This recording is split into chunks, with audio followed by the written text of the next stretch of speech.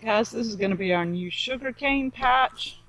Danny just put up that new fence across there between the green grass that we planted last week. And it's already up, and look how pretty and green it's looking. He put a fence up so the cows can't get into the sugarcane patch. They can stay over there in the green pastures. And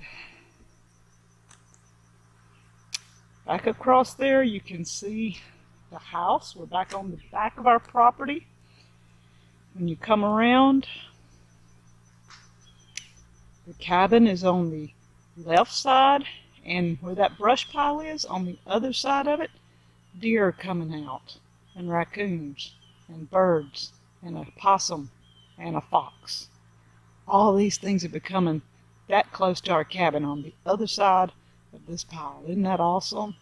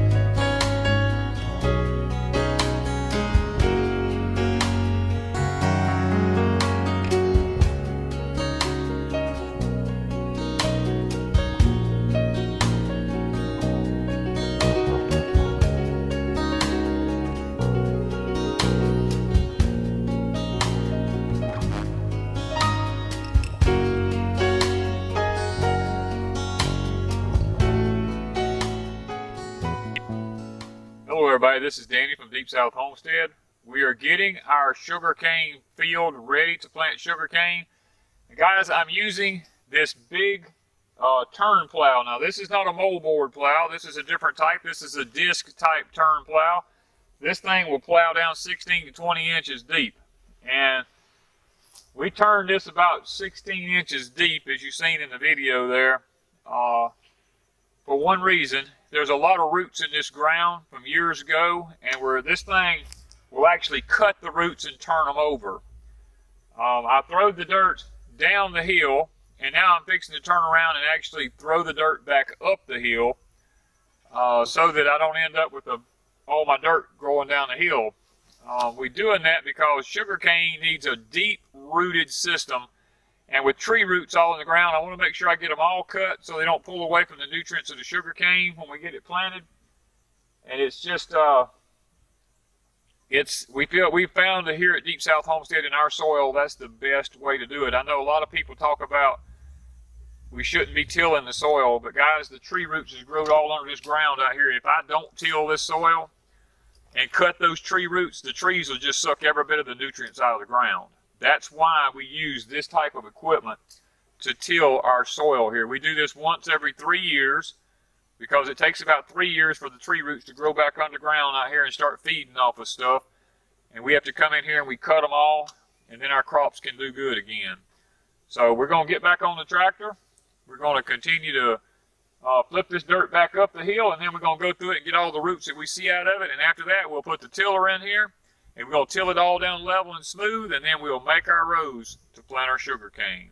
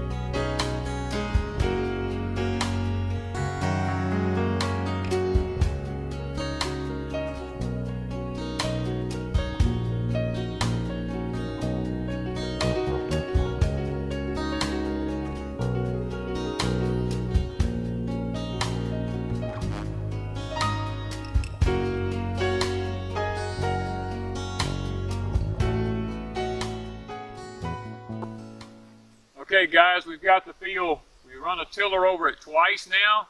Got it pulverized and kind of halfway level back up. Still got a lot of roots in there. We're going to have to get out, but the next thing we'll do is hook up our middle splitter. We're going to come through here and we're going to take our middle buster and bust our rows open for our sugar cane. Then we'll actually harvest some cane to go in there. But we've got like 3 piles of roots we got out of here. That's why we tell you, we flat break our land. We dig it deep and turn it over so that we can kill the roots from these trees here, because they spread all over this whole field out here up under the ground and suck all the nutrients away from our plants. So that's, like we told you in the beginning, is why we cut our soils so deep. Plus we break the pan in the ground. Now we don't have clay underneath this particular hill. We have sand and rocks. So that is a plus for us. And on top of that, this whole hilltop you see out here after Hurricane Katrina was a trash pile the size of a 2,000 square foot house, piled just as high as the roof of a house would be. And I did not burn it or anything. I let it lay here and literally rot down. And we spread that over this whole hillside in here after it rotted down. And that's what my topsoil is. My topsoil is rotted trees and stuff like that that has been amended back into the soil. I'm pretty sure when I do my soil test, we're going to have some lime and stuff like that. But I'll come in and add that a little bit later. I'm not worried about it right now because we don't want the sugar cane actually coming up during the winter months and getting froze and killed. We want it to just wait until next spring to come up once we plant it. So we're going to put the middle splitter on next and get our rows laid off.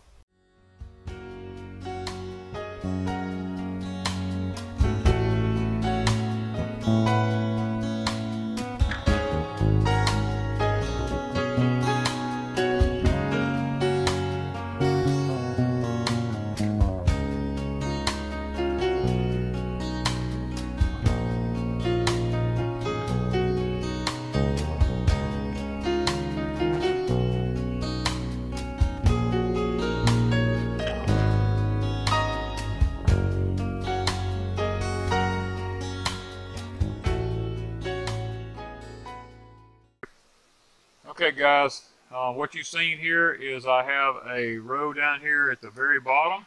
I took my tractor and drove without a plow. They gave me the width I wanted between the rows. It's about 4 foot between the rows so that I can keep it mowed. And then I have another row up here on the top. And we just drove again above that one and laid off the next row. So we've got probably 1 to 2 more rows, probably 1 more row to plow after this one. And we'll have our field ready to cut the cane and put it in.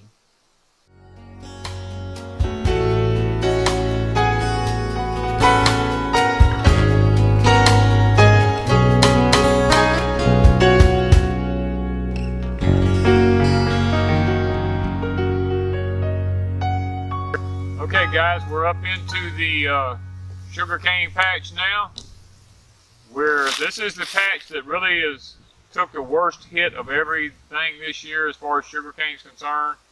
It has almost died on us, but it still looks pretty decent. We're going to be going through here picking the biggest stalks, and we're going to be cutting them up into pieces and putting them in the field to plant for sugarcane. The smaller stuff we're going to leave, and we'll get ready to make syrup. We're going to take this out, and we're going to actually be squeezing it to make some syrup out of, because we actually want to test the syrup from last year and the syrup from this year just to see if the drought syrup tastes any different than a year that had plenty of rain. We're going to go through here and try to pick out the biggest and best stalks to cut up and go in the field for planting. And up in the playlist up here, you will see all of our past sugarcane planting videos and our sugarcane harvesting videos and stuff like that. We're going to show you as much as we can about sugarcane, because I know those of you who are watching this video are searching for it may have a lot of questions. You may not know that we have other videos out there. We have one about 3 years ago. This field is 3 years old. We rotate our fields every 3 years, and that's what we're doing this year. We're taking everything out of here. This one won't be planted again. We're going to move it down the hill to new ground down here that's not been planted. We're going to be using that ground for growing our future sugarcane on for the next 3 years. So check out our playlist up here in the cards, and you'll see there's a lot more videos about sugarcane from here at Deep South Homestead. Okay guys, this one right here that looks pretty substantial, we can't use our cane stripper on this, because if we do, when the things go down the side of the stalk like this, it'll actually destroy the eyes on the sides of it. So we have to strip this by hand so that we don't damage the eyes. Now the eyes alternate. There'll be one on this side, one on this side, one over here, and one over here. And that way we're sure we're not damaging our eyes by not stripping it with a stripper. We're doing it by hand. I'll show you an example. Here's one behind me here. This one, I'm just basically taking my hand, grabbing the fodder. We're just moving it off. We're pulling it all out of the way.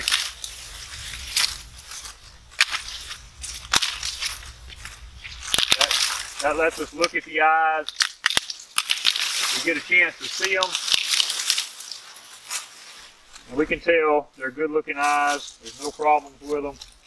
So we know that these two stalks will be good stalks for planting. Now when it comes time for us to actually make cane syrup, we'll come back in smaller stalks that didn't get stripped, like these. We'll take the stripper on it because it's going to be made into syrup. It's going to be pressed. It's not going to matter. But we'll have all of our seed cane out of here by then.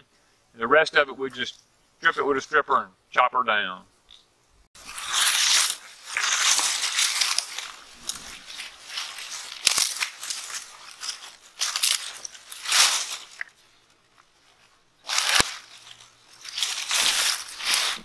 This is what we're looking for, guys. See this? See this here? It's already starting to put roots on. All out here on this node here, there's little roots starting to form right there. That means this cane is ready to plant. Now what we'll do is we'll cut this in half right here, and we'll make 2 pieces out of it about, I don't know, about 16 to 18 inches long is what we'll make them. And we're gonna dip the ends in wax so that they don't dry out. And then we'll put them in the ground, and hopefully by next spring, we'll have some good sugar cane coming. So we're going to chop these in half, and then we'll get them in the wax.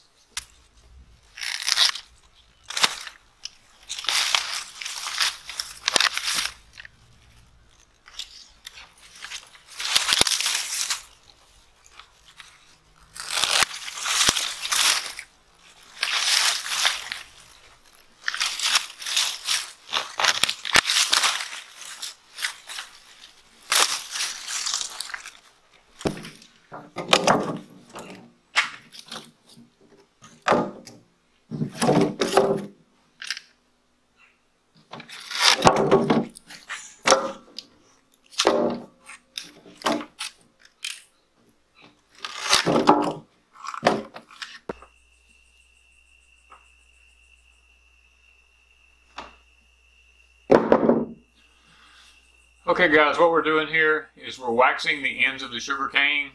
We're doing that because it's been a drought year and it's kind of extra precaution for me. The cane's not as big and full of juice as it normally is.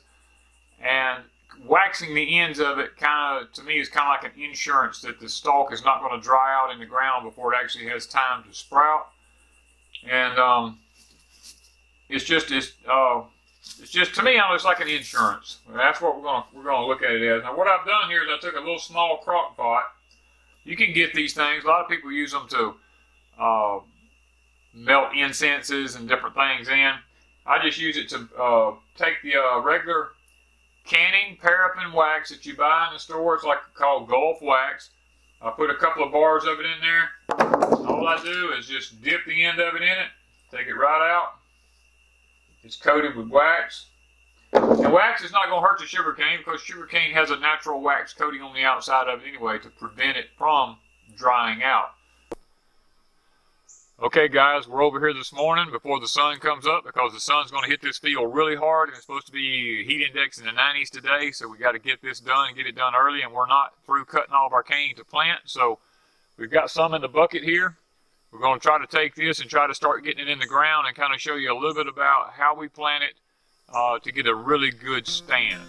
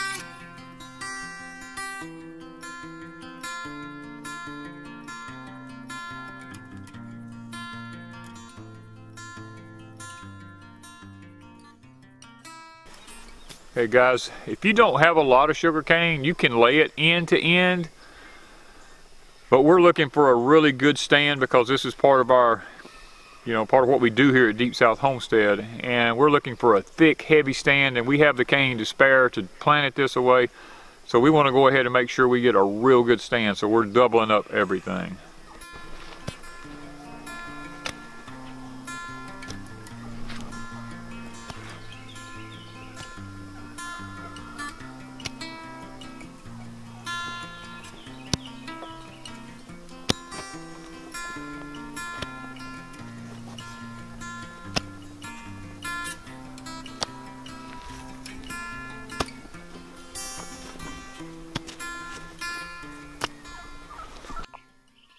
Okay guys, the piece of equipment we got back here now, it's called a disc hiller. On a homestead, you've got to have a lot of equipment to do things on a farm, so you don't have to do everything by hand. This equipment makes life so easy. We would be here for half an hour trying to cover all this by this one row by hand, plus the physical exertion we'd have to have. I can take this in just a matter of a minute. I can run down through here and I've got it all covered and it's all fine and dandy and it makes a perfect looking little row. So that's what we're fixing to do. Now these are adjustable, for the widths of the rows, and I've got them adjusted out pretty wide right now. I was really going to bring them in, but I don't have time, so I'm not going to throw much dirt on the cane. I'm just going to put a little bit, and then as time goes on, I'll come back and bed it up deeper as we get further into the winter months.